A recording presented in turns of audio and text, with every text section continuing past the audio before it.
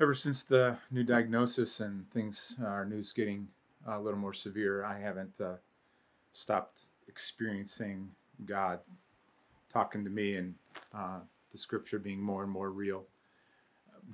30 years ago, I memorized Ephesians 3:14 and 19. It's this amazing classic prayer. I encourage you to memorize it. It says this: For this reason, I kneel before the Father, from whom all heaven and earth derives its name.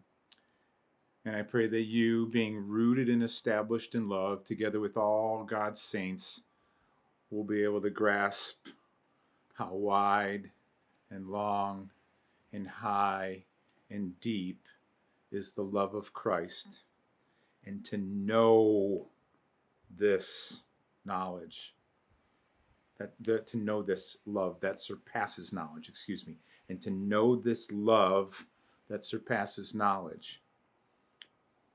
We talked about it a couple weeks ago.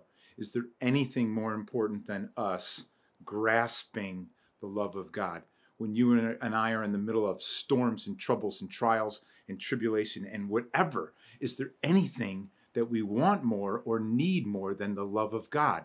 So his prayer, right in the middle of this amazing book, for this reason, I kneel before the Father. Paul's kneeling. I pray that you would get it. How long and wide and high and deep. Now, those measurements don't seem to mean a whole lot, but do you know this love? He is for you. He's absolutely crazy about you. He never stops thinking about you and me. His desire is always for my good. He defines good. He is absolutely in love with you, more than the woman of your life if you're a man. More than your mom and dad love you. Do we know this love? One of my heroes, this Brennan Manning fellow, says, I believe on Judgment Day, Jesus will ask us one question and one question only. Did you believe that I loved you? That I thought about you day after day? That I longed to hear the sound of your voice?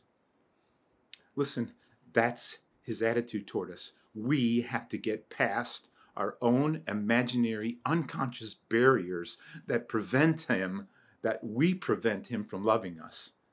He still loves us. It's just we block it. We gotta stop that. Let it in. I think for me, in these days, I'm experiencing it deeper than I ever have in my life. It's been absolutely amazing. I desire it for you. And I ask you to go back and read Ephesians 3:14 and 19. Memorize it. Thanks.